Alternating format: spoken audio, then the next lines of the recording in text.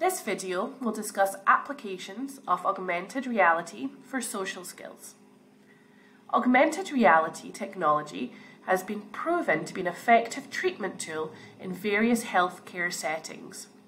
In terms of intervention programs, augmented reality has been used to develop interventions for various neurodevelopmental disorders, such as autism spectrum disorder. Specifically, augmented reality has shown some advantages over more traditional interventions, as it allows for a more realistic delivery of interventions. Therefore, this type of training would allow for greater ecological validity in controlled settings, and the skills learnt would be transferable to other areas and contexts of daily life.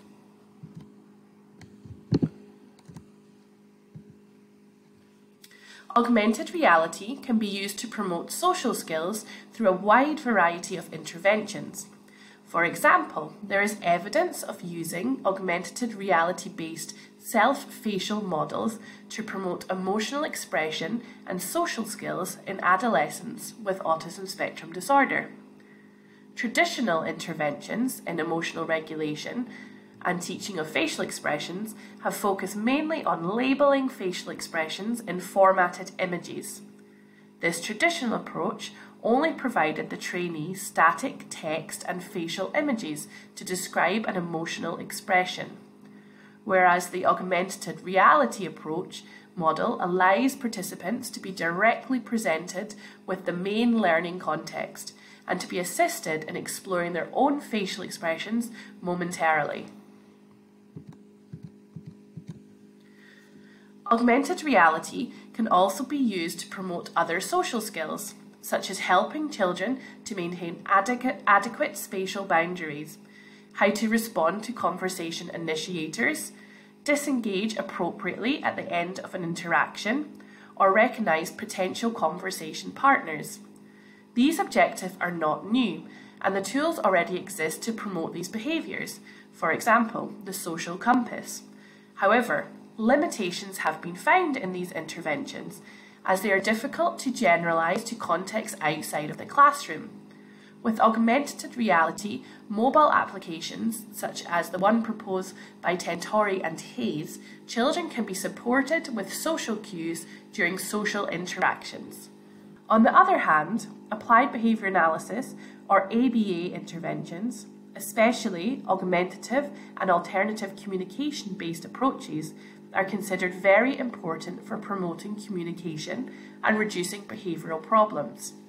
The alternative or augmentative communication system used are frequently based on graphics. However, imagination difficulties experienced by people with autism spectrum disorder or intellectual developmental disabilities may prevent them from using some symbols. Thus, augmentative reality can reinforce communicative symbols by superimposing virtual objects and animations on the real environment screen view. This system can be adapted to each individual, since it can have diverse configurations to increase the options for the caregiver, the teacher, or the therapist. Furthermore, augmented reality has been proven effective to enhance the interpretation of the real world in a symbolic and non-literal manner, promoting pretend play skills in children with autism spectrum disorder. Children diagnosed with autism spectrum disorder often show difficulties or delays in the development of symbolic thinking. Through the use of augmented reality systems, which incorporates a mirroring view of reality, they are more likely to engage in pretend play, sustain play for longer, and keep their play ideas more consistent with the proposed topics. In conclusion, it can be stated that augmented reality can be successfully used to teach social communication skills in a motivating way through a wide variety of presentation formats. Thank you very much for watching.